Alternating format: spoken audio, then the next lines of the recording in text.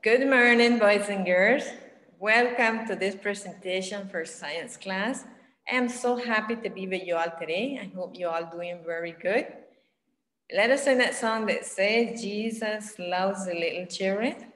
Jesus loves the little children, all the children of the world. Brown and yellow, black and white, all the precious in his sight. Jesus loves the little children of the world. Let us have a word of prayer to start our presentation for our class today. Okay, close on our hands and on our eyes. Let us pray. Dear God and in heaven, we thank you once more, Lord, because you have been so good to us. Thank you for your blessing. Thank you, Lord, for your love. We ask you, Lord, that as we start our class today, that you can be with us. Bless each one of the kids this morning, oh Lord. Protect them and keep them. And give them wisdom to understand our class for today. Be with their parents, oh Lord. Protect them and keep them and bless them and watch over each one of them. Because we ask all of these things, O Lord. In Jesus' name we pray. Amen.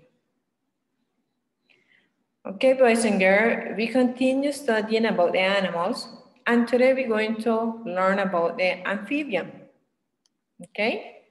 The amphibian.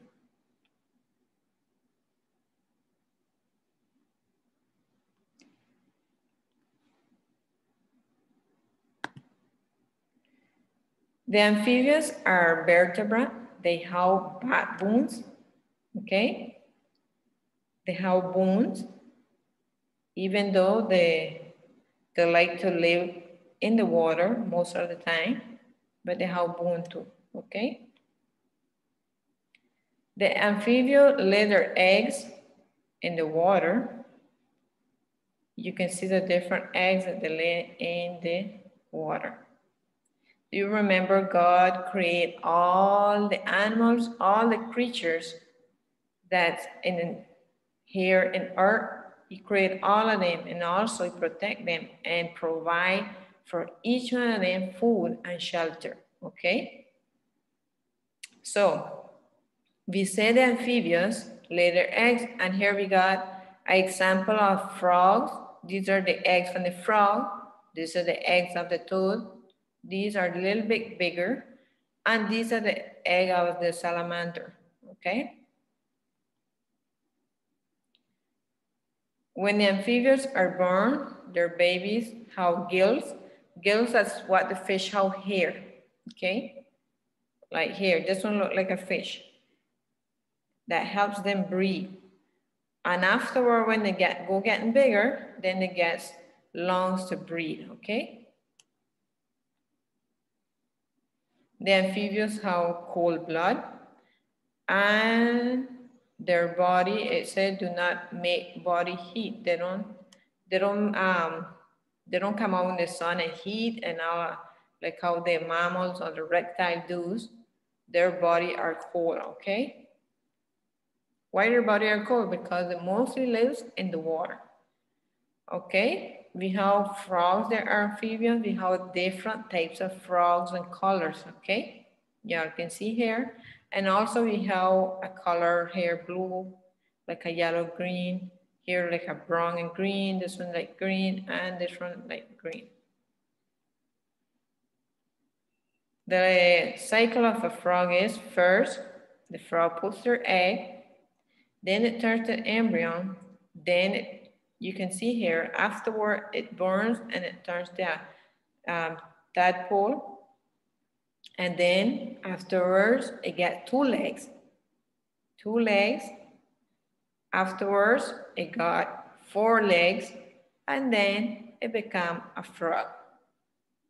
Okay, and all of this is this cycle mostly be in the water. Okay, I don't know how much you all ever seen a tadpole in the water, or a baby frog in the water, while it's almost like a fish, how you see here. Another one we have is toad. Toad is amphibian. If you touch their skin and they have kind of little soften their skin, okay? But they have poison, okay? So you gotta be careful with them. They can throw poison to you. We also have and use a salamander. They are amphibians too, and we got different types of salamander, okay?